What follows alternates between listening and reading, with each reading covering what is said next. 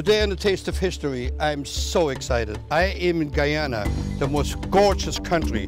Beautiful fresh vegetables, beautiful people. We're going to show you some recipes that date back to the Amerindian days. Today I'll be making a Guyanese fish cake. We'll make the famous duck curry, and we make a cook-up rice. Dishes that have been in the culture of Guyana for a long time, to bring you a taste of history from Guyana.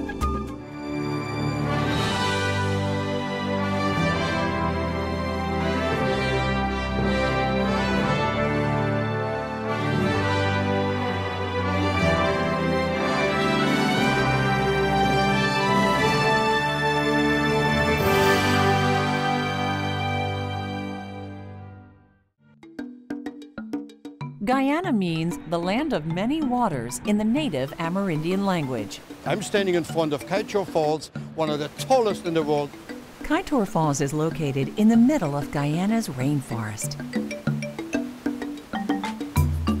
It is a country not only rich in resources, but also in cultures. Guyana was first inhabited by the Amerindian people, who migrated east from Chile. We visited this Amerindian village of the Mapuche tribe, deep in the interior savanna.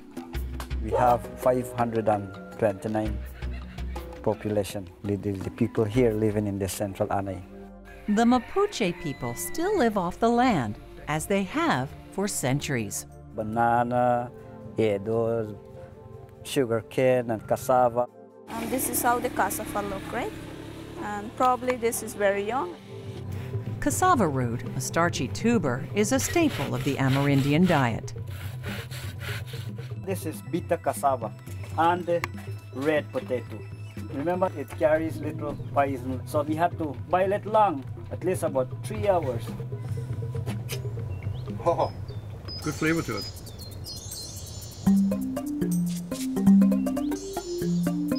Amerindian were the first people who come from Mongolia to Guyana. It is believed that some 12,000 years ago, the Bering Strait provided a land bridge for Asian migration to form the native populations of South America.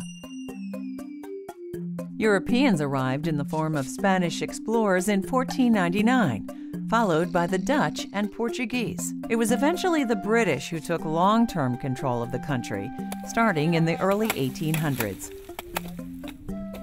Slaves worked the sugarcane fields, but when Britain outlawed colonial slavery in 1834, Asian immigrants flowed in instead as indentured workers. Muslim mosques can be seen next to Buddhist temples, next to Christian churches. My foreparents came here from Africa. My ancestors came from Morocco, which is highly populated by Amerindians. My grandmother actually had a bit of Chinese, and my great-grandfather actually had a bit of Portuguese. So I'm one big Guyana cook-up altogether.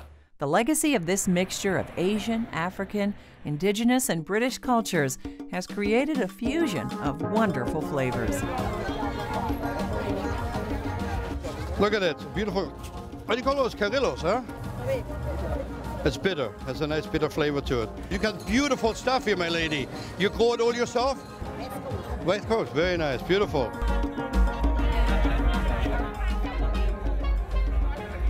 Those peppers look so innocent, but believe me, they got more power than any pepper you've ever seen. Guyana, a cultural melting pot that is a land of many flavors. For our first recipe, I have Chef Romania here from Pegasus Hotel, and she's going to help me make this fantastic Guyanese fish cake that uses a salted fish. In many parts of the world, they use cod, but here We use the bango fish or the sea trout. Soaked it overnight, and then basically just put it in water and boil it. Yes. It's a very simple recipe, but very tasty.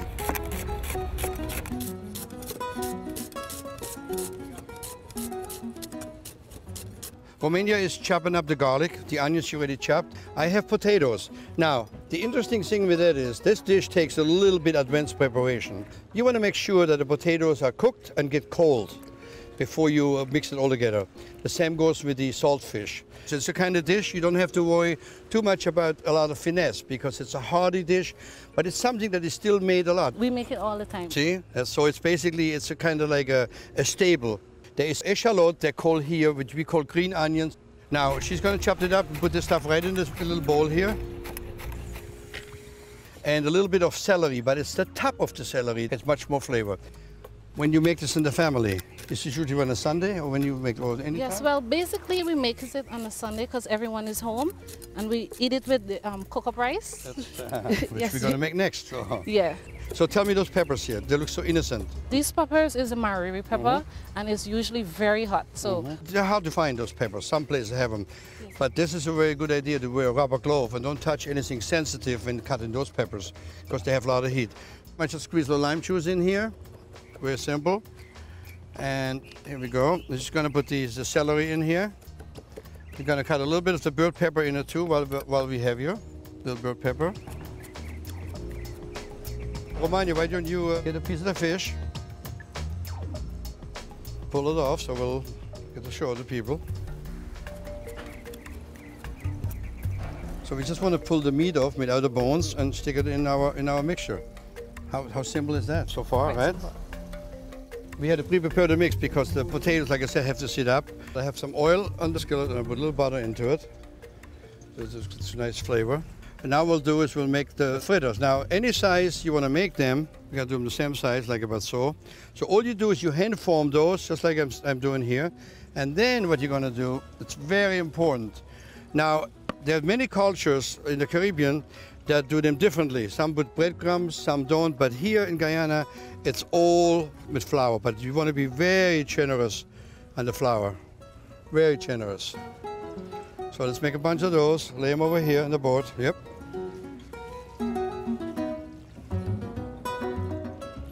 I tell you, just forming them, the flavor comes right through it of the peppers and the garlic and the celery and the eschalots or the green onions as we call them. It's beautiful. Romania, why do you put some in the skillet? Because I can hardly wait to taste your handiwork. Beautiful aroma. So now you want to just cook them until they're crisp on both sides, and we'll be ready to enjoy them. What do you think about that? Those fish cakes smell so good. Tell me one more time so I can remember what went in it, so we know. okay, well, we used the salted snapper. So we boiled it and had it done. So we had the potatoes, we used a little onions, garlic, peppers, eggs. And my new favorite ingredients? Is the eschalot. Which we call scallions in different places, but I'm telling you, this recipe would not work without it. That's what gets the flavor, don't you Yes, think? it does. I think you're ready to turn your fish cake. They look fantastic. Beautiful. Yeah.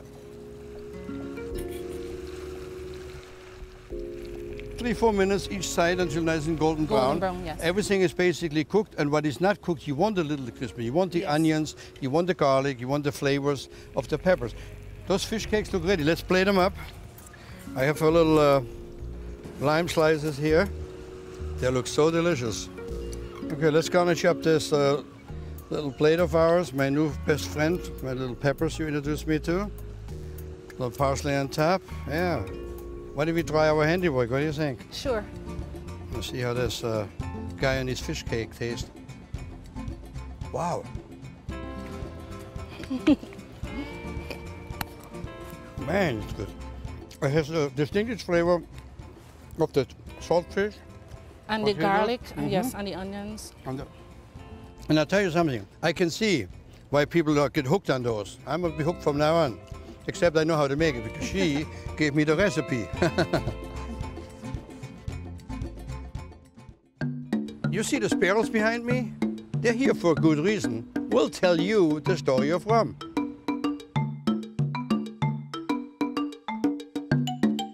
To see how rum is made, we journeyed to the fascinating country of Guyana on the northeast coast of South America. Georgetown, the capital, is on the Atlantic Ocean.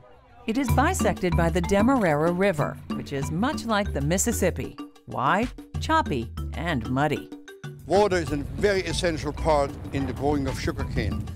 The water of the Demerara River is full of nutrients, and henceforth some of the best sugarcane is produced right here in this flatland. We came to Guyana because sugarcane is still harvested here in much the same way as it has been for centuries. The cut canes are bundled and loaded onto these barges. Canal systems introduced by the Dutch in the 1600s still crisscross the country to this day, enabling the cane to be floated to the nearby sugar mill. In the 18th century, windmills and animal power were used to crush the stalks to extract the precious cane juice. Today, large industrial plants do the work. But in much the same way, the cane juice is crystallized and then boiled in huge vats to produce molasses. That's where the magic begins. I can taste the rum already. We visited the El Dorado distillery in Georgetown. For over 3 centuries, we have been distilling rum. Here at this modern distillery, yeast is introduced into the molasses to start the fermentation process.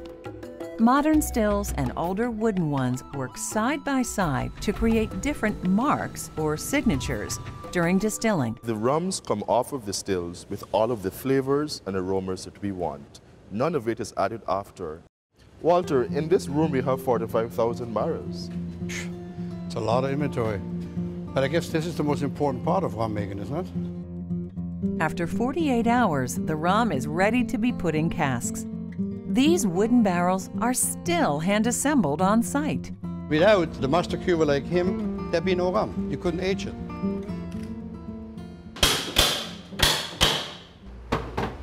When the rum comes out of our pot still distillation, it looks like this. It's colorless. This oak barrel, what it does for the rum, it gives it its color, and during the natural process of aging, this is what the rum looks like when it comes out of the barrel. Sharon, I see you got a barrel open. How nice. I've been waiting for this all morning. Yeah, Walter, this is a good opportunity for you to try flavorful rum from our pot still.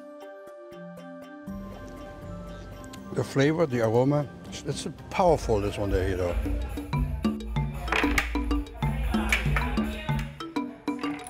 Demerara rum is still enjoyed today in the land of many waters. I'm fortunate to have Vivona here today, who is a chef at Pegasus, an expert on curry making, and she is going to show me one of the great dishes Guyana has that might surprise you. It's called duck curry. It's actually so big they have national festivals. Everybody does it, but I will tell you, not one person makes the same curry. Am I right or not? Yes. So go ahead, tell me what you're making for me. First thing, we take out the legs, wings, and the neck first to make the stock.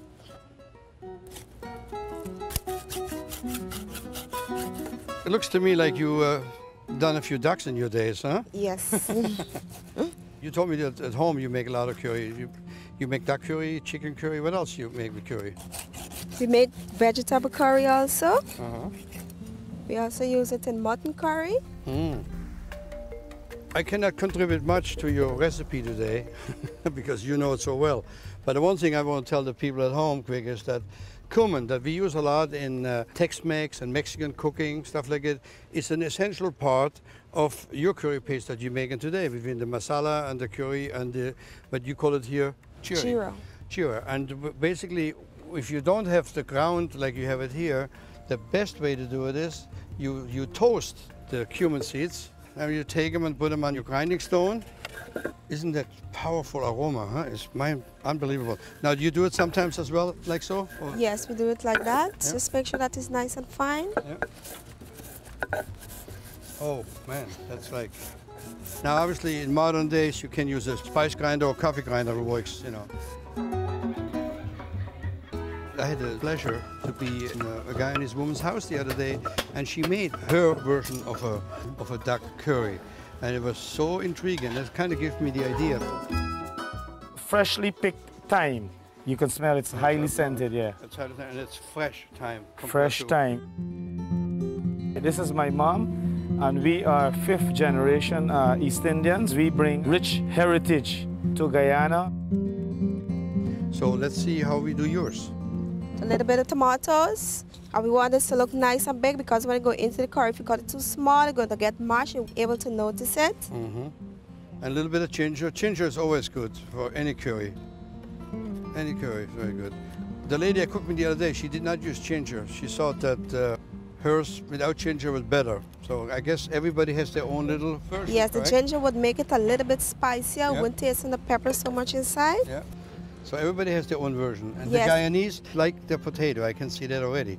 Because I made the fish cake earlier, and I use yam in many other places. Here I use potatoes. The shallots you can put in there as well. Yes, put a little bit of shallot inside. Now we want to put on the curry first.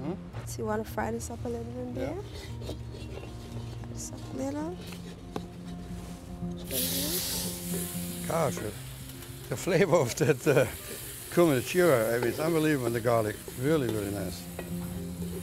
The flavors of Guyana comes right out of this wok. Mine's really good. Next, add some deduct to it. Just want to make sure this is nice. Did I do it good for you? I make sure the curry doesn't burn. Perfect. Because I know how curry sets up. So now put some masala into it. Some masala. A little to taste to bring out that real flavor in the curry. Yes, excellent. Next comes the potatoes. Some carrots. Yeah, my carrots. First time ever somebody in Guyana put carrots in their curry, right? Yes. But never say no, because it's beautiful. It's good for your eyesight. Just kidding. All right. You can put a little bit of salt. A little bit of pepper. You telling me you don't like my carrots in there? It looks so nice. You know so much about curry. It's just because you eat a lot of curry, your family eats a lot of curry? Yes, my mom, she's an excellent cook of curry. So from her, I grew knowing her making that curry. That's why I know so much about it. And she learned it from her mom, I would assume? Yes, and her mom? Yes. Fantastic. Where's your family come from? They came all the way from Asia. So that's why I know to make such fantastic curry. No, yeah, I know. Your reputation precedes you. So let me try this stock because oh yeah, that's beautiful. This is the stock from the lakes and the bags and everything like that. There we go. And all it does now, it doesn't take long because the duck is so lean. To take about 30 minutes to finish. You just want to see the stock and the... Oh! That is a serious flavor. I can see why you're the queen of curry. It's very good. Excellent. It's very good. It's got to cook a little bit down and be in business. I mean, that is fantastic. Tell me, you know, it's my first time in Guyana, first time meeting you, first time eating your curry, but also first time cooking on that with what I call almost a contraption. Yes, this holds a lot of heat, and this would make cooking easier. And it's just made out of mud, right? Yes, it's just made out of mud. You put mud on it every day. It would keep the heat, it cook faster. So as it dries, it then gets more firepower. Very interesting. The curry duck is simmering away. It smells fantastic. Now we're going to make what goes with it, which is another Guyanese specialty. They call it cook-up rice, and there are as many variations of cook-up rice as there are making a curry. Romagno is going to make the rice with me and tell me a little about it because, like I said, there's so many variations. Tell me yours today and let's make this rice. I'm hungry. Today we are using the lean beef, but usually we use the chicken, the tripe. You can put the foot in there, the neck inside, but today we're going to use the lean beef. It looks like a nice leg meat. I happen to like this particular meat for that because it has more flavor. And what I do sometimes, see the bone, the marrow bone, I throw it right in the pot. Look at that. Right away. This is beautiful. Okay, chef, why don't you put the beef in there while I start the onions? Perfect. A little bit of oil. Just get it nice and...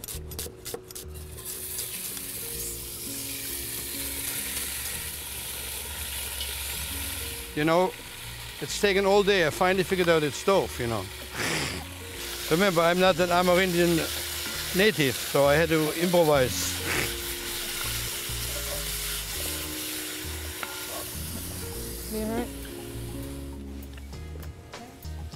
Perfect. Some peppers. Lots of pepper. The crew likes it hot. You see, she's smart. Don't use your hand for that. You burn yourself a few times, you know. Yes, you would. Yeah. Perfect. Gosh, the aroma of these peppers. Salt, pepper a little bit, yeah. All right. Yeah, let it cook a little. Bit, yeah. Yeah. Then you add in the rice. Just this here is regular Caribbean rice. Yeah. That everyone uses. Yeah, it's kind of like we use stateside. Very straightforward. And you ready for the milk here? Yeah, you ready? Yep. The most important part is your coconut milk. Yeah. And a little stock that we made with the beef. Yeah. Oh.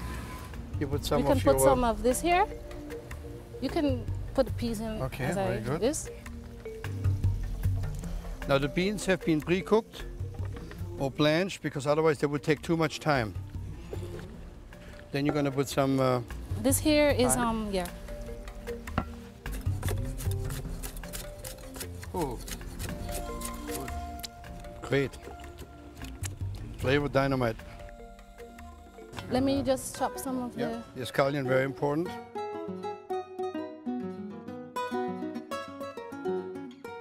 Fresh thyme and the echalot, or we call it green onion. And then we're going to check this for the salt and pepper, right? And we can put the lid on it and 35 minutes. Check it out, the heat is good. I definitely got the pepper. Oh, it's hot. Good though. Lots of good flavor. Put a little bit more of this stock. All right. Good.